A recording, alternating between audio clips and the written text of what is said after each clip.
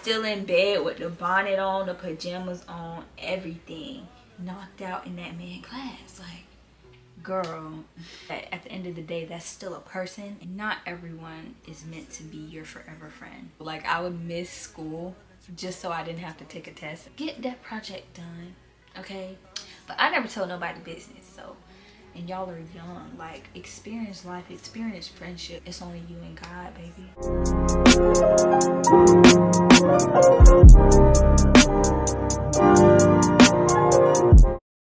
Hey y'all, it's Earnestine here, and we're back with another video. And in today's video, I'm doing some high school advice. Not just freshman advice, you know, I see a lot of people do that. But advice overall that you need in high school from a graduate. I'm currently 20 years old. How long has it been since I graduated, y'all? I don't know, but I think 2 years. I don't even know the year I graduated either. High school is the big deal, honestly. High school really does shape you, but when you get older, if you do decide to go to college, you do discover more of who you are. But high school, I definitely feel like is an experience that is unique to everyone. So I made a list of some things, or like subtopics I want to talk about. And the first one we're going to talk about is friends. It's okay if you don't have a whole group of friends. It's okay if you're not known by everyone. But me personally, I wasn't known in high school. I had a friend group. A lot of people knew of my friend group. I was the one that nobody knew about because I wasn't particularly shy, but I didn't really speak to most people. But when I did, you know, it was fine, it was cool, it was dandy, but not everybody is your friend in high school. And the type of people you want to avoid are the people who don't take their school life seriously. If you see them slacking off in class and kikiing and disrespecting the teacher, that's not the type of person you want to hang around. It's not cute to be disrespectful. It's not cute to be rude, to make fun of people. Like, that's not cute, that's not nice. If somebody did it to you, it wouldn't feel so good. Those type of people who encourage you to skip class, who encourage you to do all these things that aren't what you're at school for, you know? You're supposed to, I feel like you should gravitate more toward the people who you connect with genuinely, the people who has the right head on their shoulders. Not everybody's gonna be a straight A student, not everybody's gonna be doing so well in school, but it's good to have someone around who you can connect with, who you can laugh with, who you can talk to easily with. The person who's not, you know, being rude, being loudmouth, gossiping about every single person, okay? And know that the friends that you came into school with, or came into freshman year with, or came into junior year, it don't matter what year, okay? They're not always going to be your friend, because people change, okay? People get surrounded by a larger group of people, you know, with like ideas, like hobbies, like mindedness, you know, because in high school there are a lot of groups and clubs and sports and things that you can join. So it's like, not everyone is meant to be your forever friend, but that doesn't mean you can't enjoy the company while it's there. It doesn't mean you can't talk to that person, because I'm not going to talk to them after high school. But generally, have fun and just don't be disrespectful. Don't try to cling to a narrative of who you think you should be hanging around, and don't judge another person or the friendship that you could possibly have based on their looks or really their lifestyle behind school, you know, because a lot of people aren't able, a lot of people don't have what you have, and it would be very ignorant for you to judge someone based on what they're wearing and how their hair is and things like that. And stepping back on that topic of gossip, child, like I said, don't be gossiping, don't be telling people your business, and don't be talking about other people, especially if you barely know that person you talking to somebody about. Because a lot of people go and run their mouth, so-and-so said, so-and-so said. Now somebody want to fight you over something you said 2 weeks ago and you was in a joking manner. It doesn't matter. Gossiping about something is not okay. Girl, I can't tell you the amount of times I done seen some fights over some girls beefing about what she say, he say. Don't be over here talking about somebody. Don't say, oh, I heard this and that, because high school is, oh my gosh, you do not know the truth about nothing, okay? Unless you've seen it with your own 2 eyes, unless you somebody said, that person said it directly to your face, or you seen that interaction yourself. You don't know what happened. So please don't go around spreading false information about somebody, because remember, the tea, whatever, it can be juicy or whatever, but at the end of the day, that's still a person, and you can't simply continue to spread a rumor about somebody or open the door to talk about that person and you don't know them personally, because your mouth can get you in a world of trouble. Okay, and we're not here to fight, we're here to get our education. Okay, yeah. When it comes to high school, balance is key. Me personally, I wasn't always just focused on my classes and my grades. Of course, those were a priority, but my life didn't revolve around what my grades look like or like the tests that are coming up. I studied for those things. Sometimes I didn't, y'all. Sometimes I would literally skip school. Like, I would miss school just so I didn't have to take a test and I could make it up because I didn't study for the test. Don't be like me though, y'all. I got away with it though, but don't be like me, y'all. Make sure that you're not giving too much time to friends or too much time to this, or even if you're working a job, make sure that you are balancing these things out, and that takes true discipline. And I'm not gonna say I was always on top of all my work and doing all these types of assignments, but I try my best, and that's all the advice I can give you on that is try your best, because you want to make sure that you're making time for fun. Like, okay, you're hanging out with friends over the weekend and your project is due Monday. Okay, make sure you do your project Friday night and finish it up Sunday evening when you get home, something like that. Okay, if you know you're gonna be out Saturday, get that project done. Okay, constantly focusing on just school, I feel like you're not gonna have a great experience in high school, because you wouldn't have any experiences in general. Like me personally, I joined the dance team, and that goes on into this next topic. Take a leap of faith or take a risk concerning your interests. So when you take risks on, you know, your interests, you are able to fully see if you like something, and with these interests you can run into people, friends, or even teachers, you know, people of the faculty who have like interests and can guide you and can help you and can, you know, build with you and keep you afloat in that area. Because like I told you, y'all, I wasn't really one to join a lot of clubs, but I joined the art club. I was about to say yearbook club. I joined the art club. Didn't too much mess with it. It was kind of chaotic, and y'all, I can't draw for nothing. I never really liked art, but I was like, let me try it. Didn't work out. I was on dance team since sophomore year, and it stuck with me, y'all. Dance was the best experience I ever had, being able to work with a group of girls and like a community and work together to produce a certain art, which is dance. And I really enjoyed myself. I had fun. I have great memories, a lot of videos, a lot of pictures.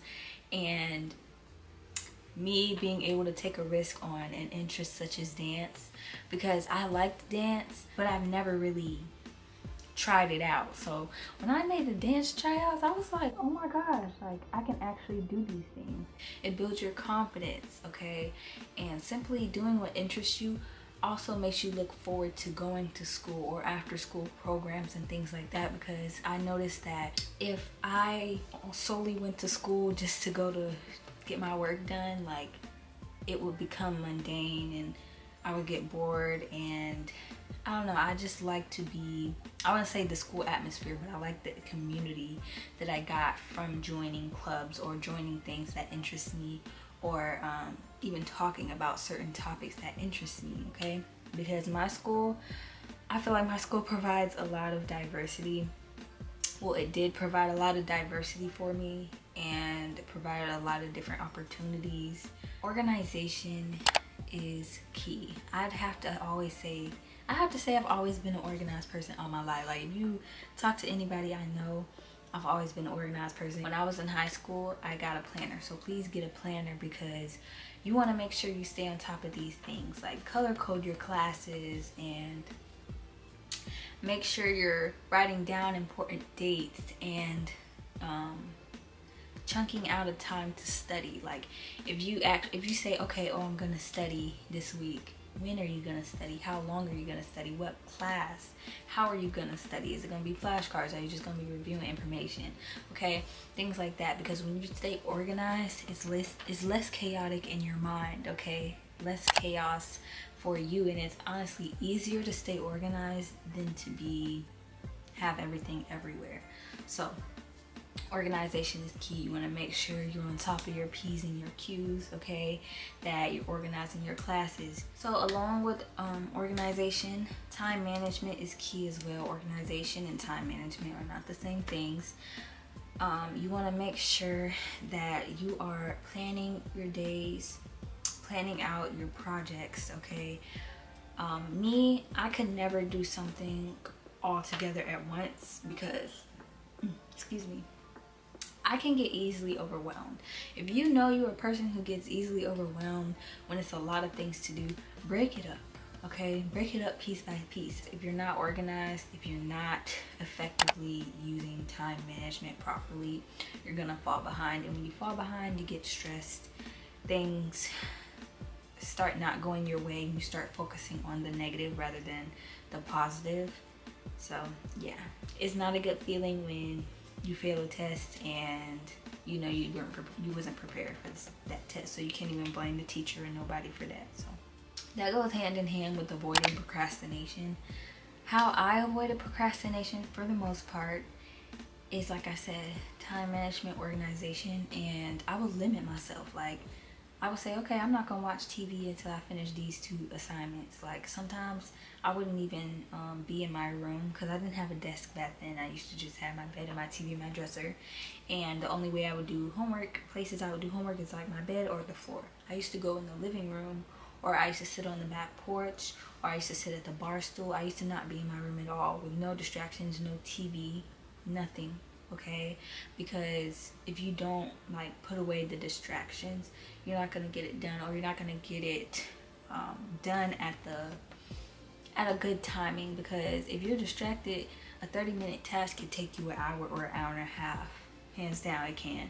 So you want to make sure that you are limiting distractions, okay, and you're making time for what you need to get done. Because once you get stuff done and get it out the way and you realize, okay, I got it done, now I can be stress-free, I can watch this movie, I can do whatever I want to do with my friends. Like you realize that, you know, getting things done when they're supposed to be done really takes a load off of you.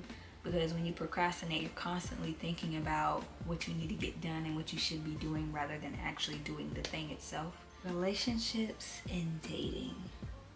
Now I never dated in high school. I had some crushes, I had some talking phases, but I never had a relationship in high school, and I'm glad I didn't. I can see how people get in that lovey-dovey phase and then 2 months later they're broken up and people are like, what happened? And because I was always, I wouldn't say a quiet person, but more so to myself, a lot of people seemed like they would like to confide in me. But I never told nobody business, so that wasn't me. So if you tell me something, that's between us, okay? Whatever, vent what you want to do. A mistake that I always notice is people be diving in like head first. Like, dang, you ain't even gonna test the waters or nothing yet. Don't put somebody on a pedestal, because you're not perfect, they're not perfect, and 9 times out of 10 you're in high school, you don't know what your triggers are, you don't know, I wouldn't say you don't know what love is, but you don't know the basic steps it takes to actually build a relationship with somebody. So moving too fast is just one thing, okay? My thing is, don't start dating somebody unless they're your friend, unless you've gotten to know them, okay? Because people will, these dudes will prey on you, okay? For real, they will prey on you. Not prey, but prey like lion, tigers, bears, oh my. Like, they will prey on you because they think you're weak-minded or you're easy and things like that. So they're gonna test you. They're gonna test, like, what can they do, how far can they go, what can they say to you, how can they speak to you, how much time can they give to you before you're complaining, or you're liking something or you're not liking something. If they say what you look for in a dude, don't tell them what you look for in a dude. Please don't. Please don't. And guys, okay, I've never really heard a guy's point of view or anything, but make sure this girl is not just taking interest in you because she finds you attractive. Like, being attracted to someone is the first step, but is she surface level? Like, what does she want to do after high school? Same thing for the girls with the guys. Like, anybody friend, what do they want to do? Like, what's your goal? They don't have to be like, oh, I want to be a millionaire, but don't have me ask you what you want to do or what you aspire to be, or exactly, like, not what's your next step, but even if it's a now thing, like, what's your goal? Like, even if it's like a month from now or by the end of the school year, there's something that you are working toward. If they're not working toward anything, if they don't have any ambition, that's a problem. And you can't pour into somebody and you can't give your all to somebody and they're not going to return it back to you, because if they can't give that to themselves, they can't give it to you. So a lot of times people are struggling with insecurity. People are struggling with a lot of different things, especially in high school, growing up. You know, at these times our minds are overwhelmed with a lot of different things. If someone's not secure in themselves, like if they're insecure, if someone is not giving themselves the love they deserve, if someone is not speaking to themselves healthily, how can you expect them to give that to you? And that's just that on that. If someone's not consistent with themselves, how can they be consistent with you? You really got to look at that other person, like what I told you to observe. You got to look at that other person. What are they doing for themselves? Because a relationship, they're not supposed to be your world. They're not supposed to make you whole. You're always supposed to be whole. And a lot of times in high school, a lot of us are not whole. I don't know. You know, I wouldn't say that relationships are bad.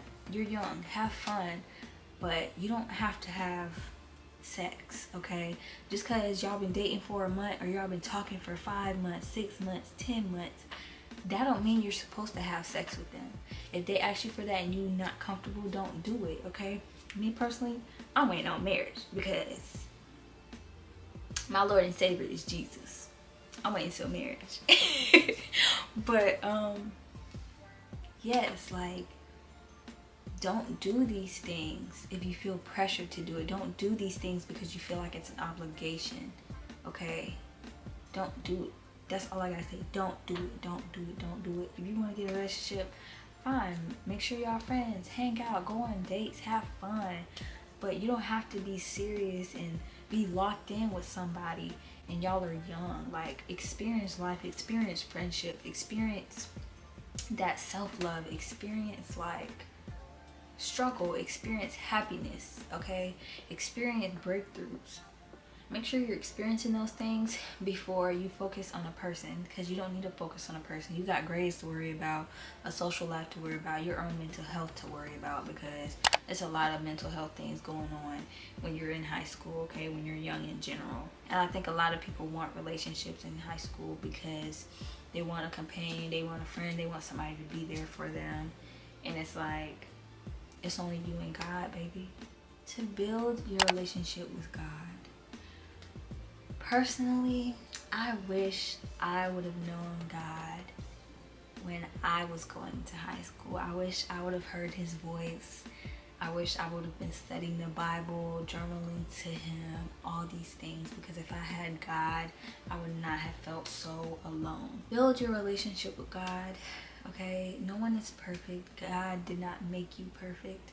So be sure to lean on God and talk to him as if he were a friend and confide in him and simply grow with him and allow him into your heart and into your mind and to help guide you through that time, because high school is a place where you can fall into the wrong crowd, you can fall into the wrong ideologies, you can fall victim to a lot of different things, if you are not strong-minded, okay? If you are not sure or have your heart set on your beliefs or your morals, okay?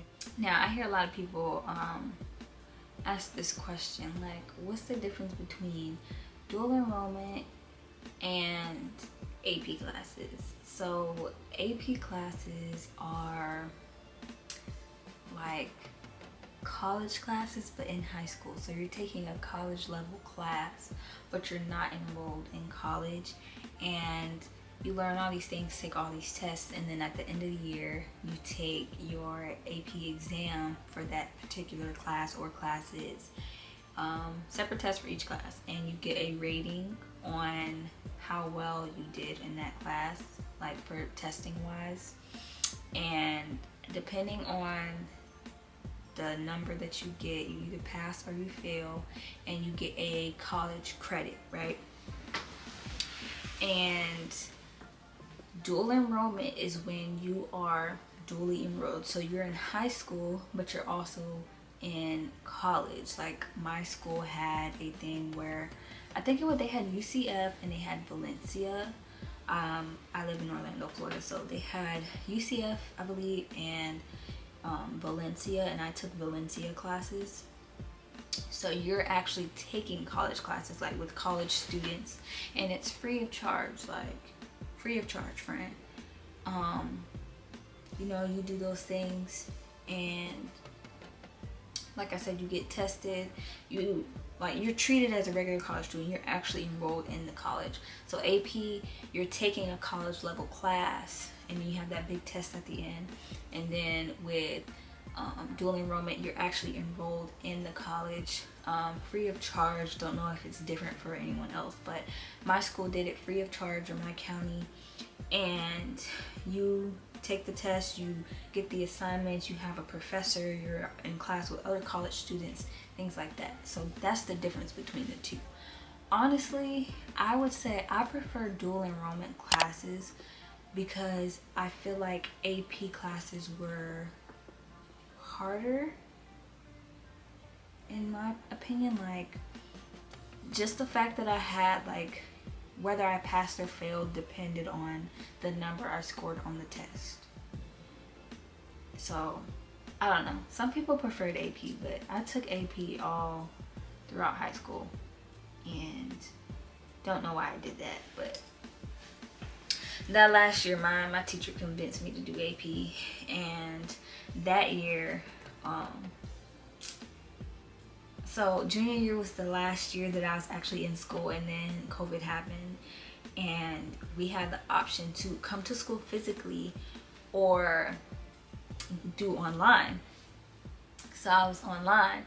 Y'all, I would literally be online in that teacher class, knocked out, okay?